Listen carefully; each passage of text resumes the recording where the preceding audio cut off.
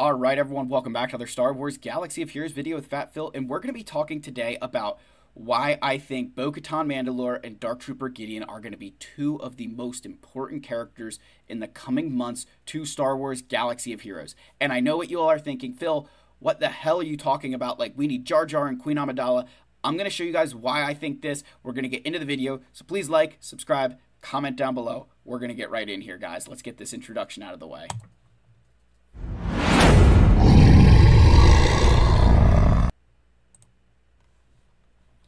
Alright, so let's get the background music going now. I'll have to figure out that transition a little bit better here, but let's get in here, guys. Let's talk about it. So, I want to actually go back real quick to the road ahead from February.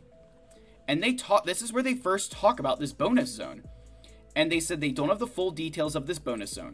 We are working on one and learning our inspiration from Star Wars Rebels. So that's very important. So you'll find yourself on a scarred planet riddled with conflict heavily influenced by the Galactic Empire. So gear up your squad, prepare for battle to help your guild to victory. And they said, as we're still working on developing it, the requirements have not been finalized yet. However, you can expect that some of our newer Mandalorian faction characters, and then they explicitly say Bo-Katan Mandalore and Dark Trooper Moff Gideon, and some old favorites like Sabine Wren, will likely make an appearance. We'll be sure to post the updated list once we have them locked in. So I want to head back to the game. I want you to think about what they just said there. They just told us that those three characters are going to be needed for this upcoming bonus zone. And the reason I think that's so important to understand with these bonus zones is you have to remember that these bonus zones are how they have kind of increased the rewards that guilds can earn. So I'm going to tell you now that I would not be ignoring these characters, even though we've got Padme Amidala on the horizon, even though, Jar Jar is coming too. These characters are going to play a significant role in your guild's ability to earn additional rewards. And I think for the guilds that are focusing on them now, getting these characters, trying to move ahead, I think this is going to be a very important place to look. Because I was always thinking, like, why did they change the Bo-Katan cadence to monthly and obviously it has to do with pushing revenue. But it also got me thinking about that road ahead, that they're going to want to make sure that they want to reward the people who are working on those characters, who have invested in those characters in more ways than just, oh, they got some datacrons. And like before, you're like, well, Phil, like we don't really know what that zone is going to be like. They've given us the blueprints for this. Like they showed us, hey, here's Jedi Knight Cal Kestis and this bonus zone that gets from Braca all the way to Zepho. So we have those blueprints. We kind of have an idea of what kind of, relics were required, the difficulty of the mission, and kind of the character makeup of it. So what I want to do is flip over, before I go a little bit more into the video here, I want to flip over just to show you guys that bonus zone. So let's start off over here. And again, I think it's very important to understand how these bonus zones play a big role in your guild's ability to earn additional rewards. So down here is the bonus mission on Braca, right? Braca is a Relic 6 requirement planet, right? You need the characters at Relic 6. But the special mission here requires Relic 7 characters. So right away, the special mission requires one Relic level higher than the actual planet it's on. And that's a blueprint that I would bet money on. And then you have the bonus zone of Zepho, which can unlock you rewards of up to 40 total additional Kyrotech, 450 Guild Event Currency 3, and then an additional star. But the other thing that's also there on Zepho is a whole nother special mission for another faction, Clone Troopers, but still another special mission to earn additional Guild Event Currency too. So right away you understand that, okay, whatever planet they put the special mission on to unlock the bonus zone, there's going to be additional rewards there. And then you figure that on that bonus zone, there's also going to be additional reward layers to reward those guilds who can do that. And the reason why these bonus zones are so important is because of the way that the reward structure in Rise of the Empire is very different than what it was in Geonosis territory battles. Let me show you guys what I mean. So when you start off just at the very bottom, right? You start off with 250 crystals, 1,000 get 3, 2,000 get 2, and 3,000 get 1. So at every star that you get, you go up 25 crystals, 150 get 3, 175 get 2, and 175 get 1. So you're slowly, as you increase your star count, you're slowly earning more and more rewards. But once you get to 13 stars, you cap out on your get 1. So once you reach 13 stars, you've capped out, you don't earn any more guild event currency 1. And then as you continue to go up, once you get to 24 stars, you cap out at guild event currency 2. That right there is why these bonus zones are so important. That for most guilds to go from 33 to 34 stars, you're not really going to notice that much of a difference in your rewards. You get 150 guild event currency 3 and 25 crystals. It's really not anything crazy. So the way that they're trying to push guilds to grow is instead to use these bonus zones to increase rewards. And I think this is a really important step that Capital Games has taken. What they recognized is that in the older systems of this game, the quote-unquote, I call it your natural growth, that as you built more Galactic Legend, as you built more teams, your rewards would kind of significantly increase. But now in Rise of the Empire, it's a lot different. If you want your rewards to significantly increase, you've got to build specific things, have the specific mods and the strategy to get those done. And so I think that this next bonus zone for Bo-Katan, Gideon, and all these characters is going to be very important. Now, let me first show you guys where I think this could be. So they mentioned Star Wars Rebels, which makes me think that this could be on Lothal. This would be worst case scenario for me, and I think for a lot of us, because Lothal is a Relic 8 requirement. So if you think of this special mission here, where it's a Relic 6 planet, but to do the mission is a Relic 7 wreck, if it's on Lothal and it follows that same pattern, that same blueprint, the special mission would require Relic 9 characters.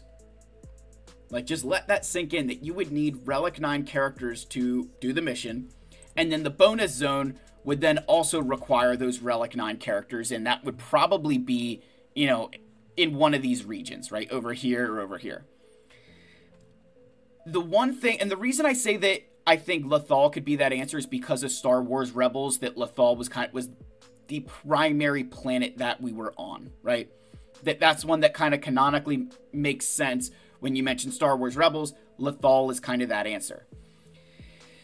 The only other options I think that we have, because the one thing that I think makes me think it would be Lothal as well, I should say why I think Lothal could be a good answer, is that they could put the planet here, right? It would be whether it's Mandalore or whatever.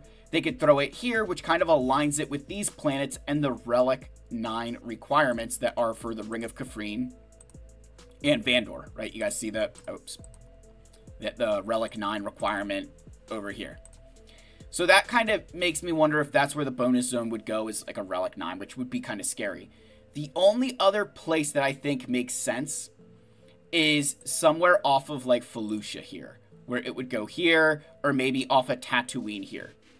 The reason I say those two is because they mention light side and dark side characters interacting. So I don't think it's going to go over here in like the light side zone of planets. I think it's going to kind of fall in somewhere in this range where it can go off of a planet that allows mixed stuff. Because for all we know, it could be, because they want both light side and dark side characters in that bonus zone, I feel like it makes sense that it's got to be somewhere in this region, right? So somewhere in like this region here.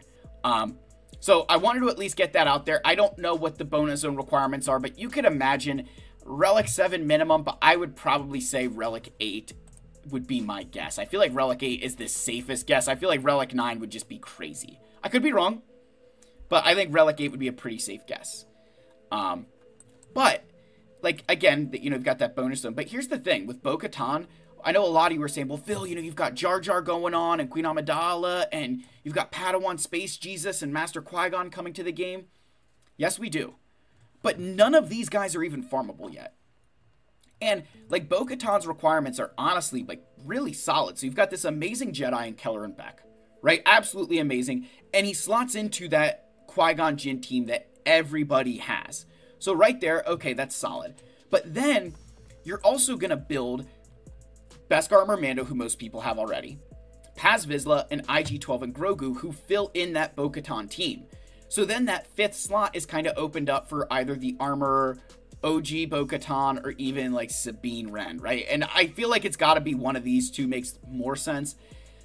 A very Kairatech intensive team, but at least it's not one of these situations where, okay, these are the requirements for Bo-Katan, and then her team is something that you've got to go build entirely from scratch. Kind of like Lord Vader. You build Lord Vader as a galactic legend, then you need to go build his entire team if you haven't already. Where Bo-Katan, you've done the majority of the work for her team as it stands when you unlock her, which is really, really nice. So, like, it looks bad, but it's not as bad as you think because the gear you're putting on these guys, you know, is going in that team. But then Dark Trooper Moff Gideon is the other one. And a lot of you are going to say, oh, Phil, well, you know, you need to build his entire team. You do. But in my opinion, it's a pretty soft gear. All things considered, this team up here takes more gear than the Dark Trooper Moff Gideon team. But the other side of that is Scout Trooper is a Galactic Legend requirement. So gearing Scout Trooper, you're just paying it forward. That, hey, maybe you've already got Leia, so like you have Scout Trooper geared up, or you go Relic Scout Trooper, maybe not the Relic 7 right away, but you've put all the gear on him that at some point when you're ready to go for Leia, you've got a wreck done. OG Moff Gideon, yeah, there's one that you got to kind of bite the bullet on, and that's kind of the way I feel about the Armorer. Him and Gideon, you kind of swap out, and you're like, or her and Gideon kind of swap out, and you're like, yeah, they both kind of suck the gear, but very good characters and make the team a lot better. But then like Death Trooper and Shore Trooper don't need a lot of Kairatech. They might need some core gear, right? They could be heavy on the core gear, but the Kairatech is what is killer, and they're pretty easy to gear up. So like, I say it's a soft gear because one of them's a Galactic Legend requirement, and then 2 of them are very low Kairatech. So you're left with this guy, Moff Gideon, that, yeah, it's still a good character, and even before you get Dark Trooper Moff Gideon, all of these characters are very good with either General Veers or Iden, because you got, I mean, 3 of them really good with Iden, and then Moff Gideon obviously very good with General Veers. But, guys, that's why I would be, you know, I advise you, do not ignore Bo, do not ignore Dark Trooper Moff Gideon. I know we've got these things on the horizon, I know they're coming down the pipeline, but I'm telling you that bonus zone, they did not mention that to only release it in December. Like, I have a feeling that it's going to be sooner than we think, and it's going to significantly increase the quality of the rewards in Rise of the Empire, because that's what they've done. They've given us that blueprint, that characters like that, hey, Jedi Knight Cal, not needed for the raid, you know, like not needed for any of the raids, but here's this bonus zone where you get insane rewards from. So I feel like they're going to try to do that same thing with Bo-Katan, same thing with Dark Trooper Gideon. Hey, they might not be needed for the coming raid, but you're going to want them because these rewards are going to be solid. And honestly, I would not be shocked if we got that bonus zone around the same time that we got the new raid, because that's the way Capital Games loves to do things. So that's the end of the video, guys. Let me know your thoughts down below. Do you think I'm on? Do you think I'm way off of this? And you're like, Phil, you're a moron. I'd love to hear it. I love you all. May the Force be with you. And I'll see you in the next one, guys. Cheers.